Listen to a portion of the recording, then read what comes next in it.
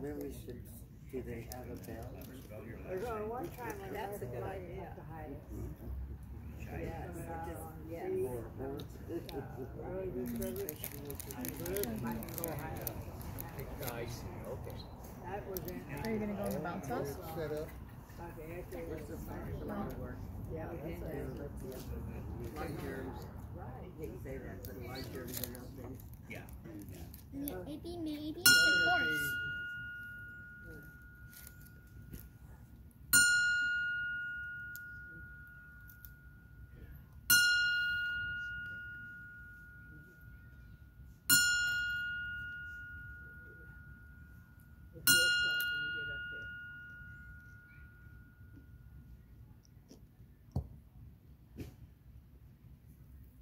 Would everyone please stand for presentation of the colors?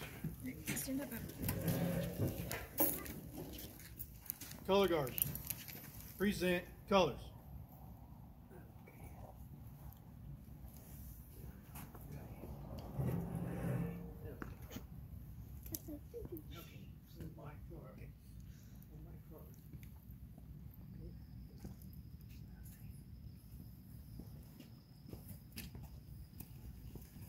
Okay, now we're clear.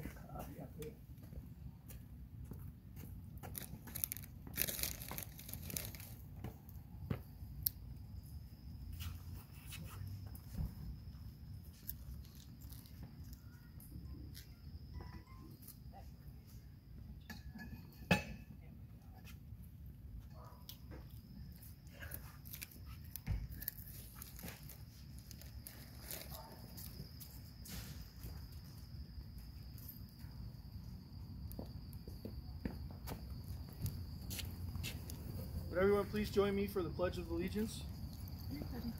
Present arms.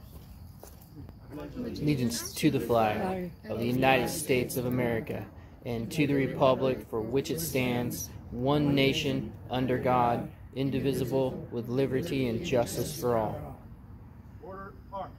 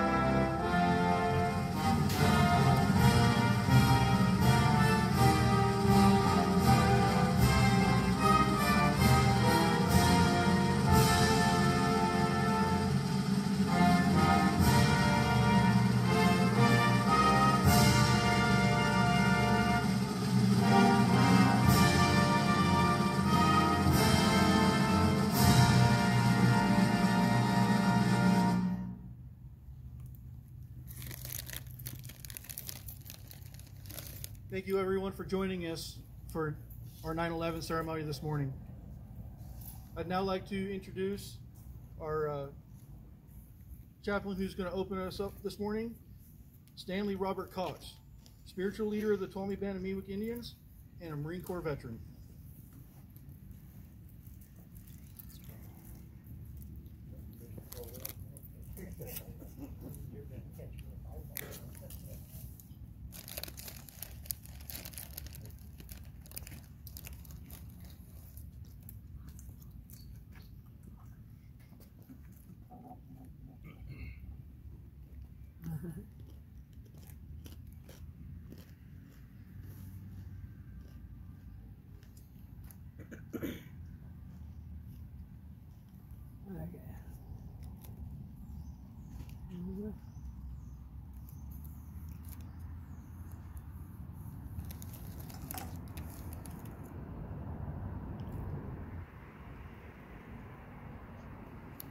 Good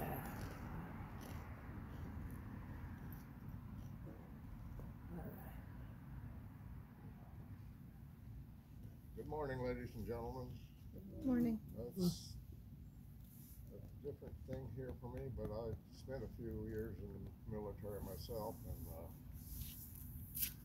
few of my friends never came back with me when I went in. But I know what it's all about. And, being in the Marine Corps, I had a lot of different areas to go to. During the wars, I spent time in Pickle Meadows, out in the desert. We had to be ready for any climate that we was put in. So I spent a lot of time in different places.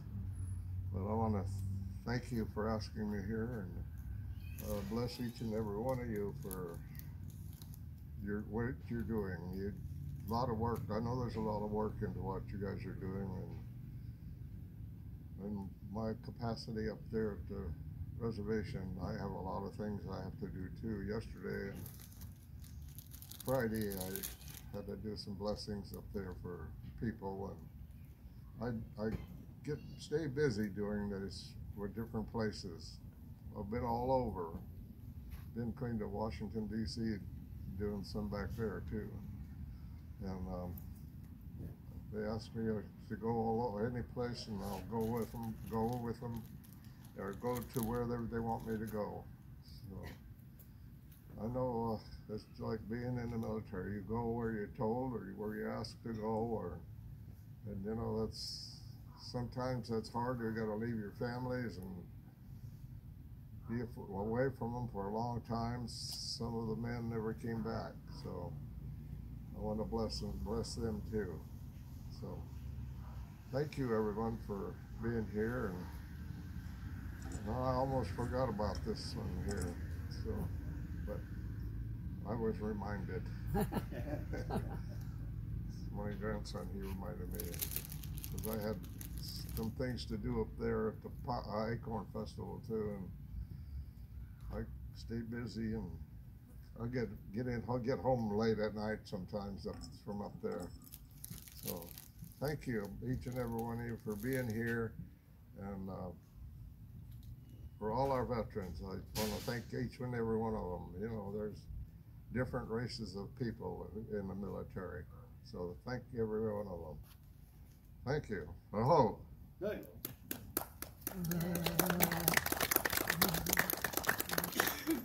Thank you.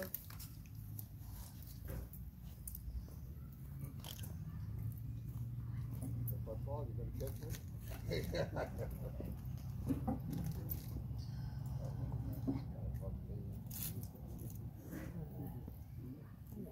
This morning we have a distinguished guest with us. I'd like to introduce District 5 Supervisor Jaron Brandon. Thank you for coming to this morning. Thanks, appreciate it. Did you have any words that you'd like to say?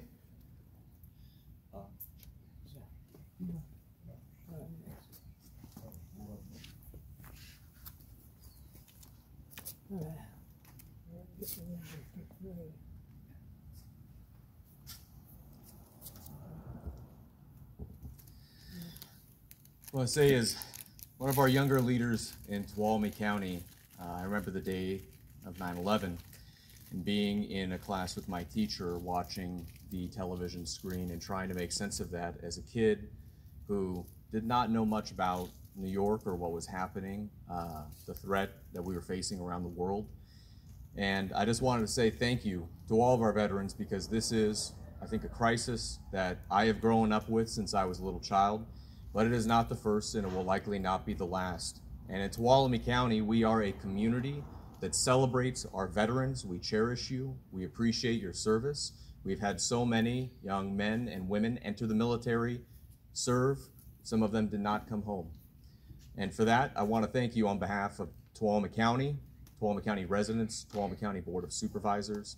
You're appreciated, and we will never forget. Thank you.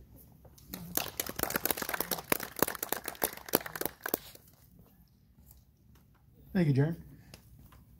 Would now like to bring up Jason Penrose to give our speech this morning.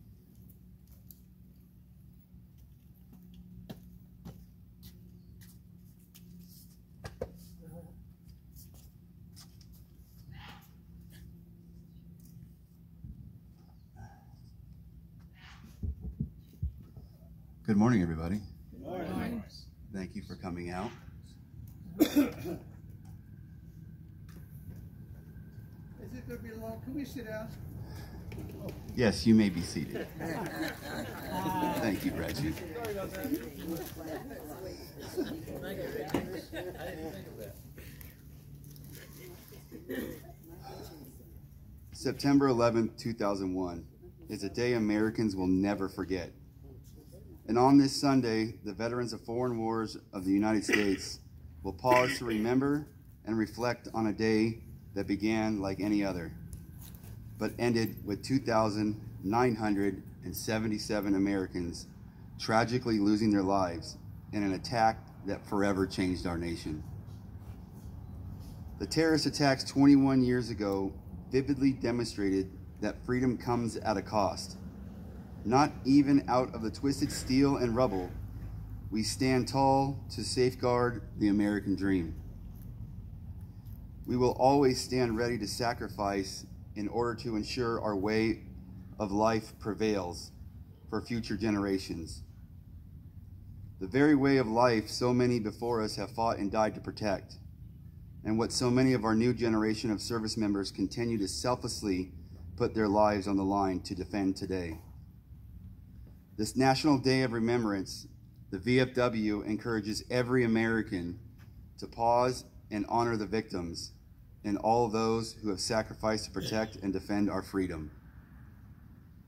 For generations, America has stood for hope and new beginnings, and the best way to honor the memory of those lost during the September 11th attacks is by continuing to be the inspiration our country was founded upon.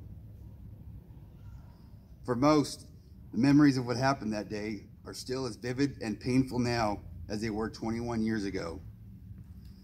But we can find solace in remembering how our nation stood together in the days and months following that tragic day.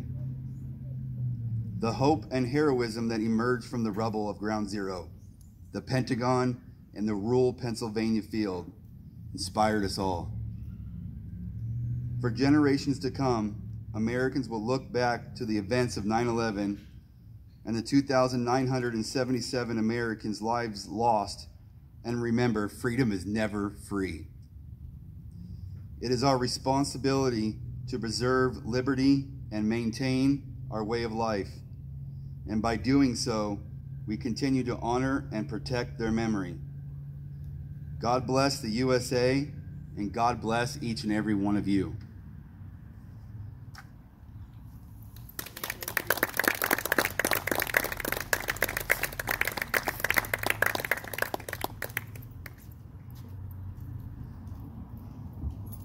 We'd now like to open up the microphone to anybody here with us today that would like to come up and recount their experiences from 9/11, the things they thought, felt, and saw, if you'd like to.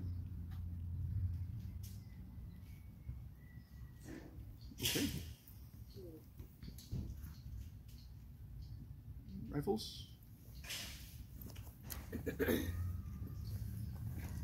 So our rifle team will now fire 3 volleys in tribute of those who passed, and then we will play taps.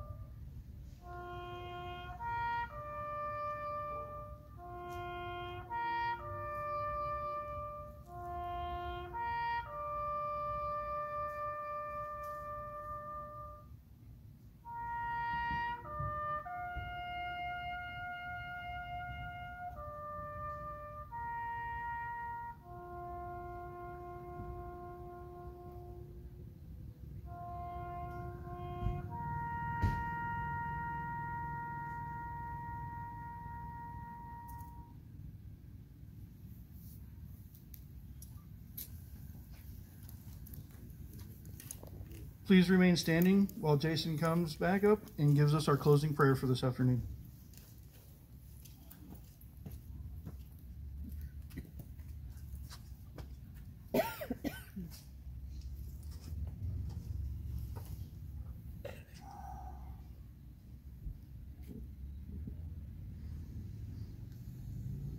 Lord, we still remember how the world responded, supporting us and even declaring us one people. God of all people, teach us to be patriotic, but humbly so.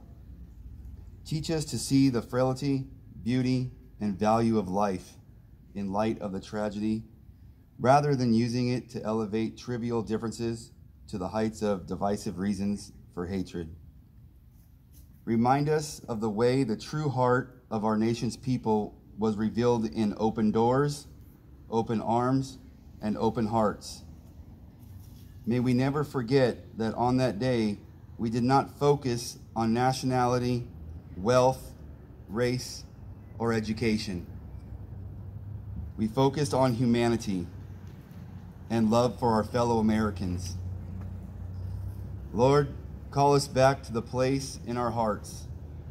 Instill in us the deepest sense to be that people once again. We lift up to you all of those who help each other just as we did that day. In Jesus' name I pray. Amen. Amen.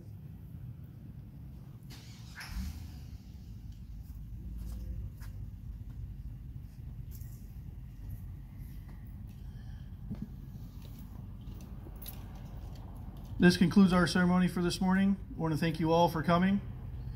And please join us afterwards. We have refreshments.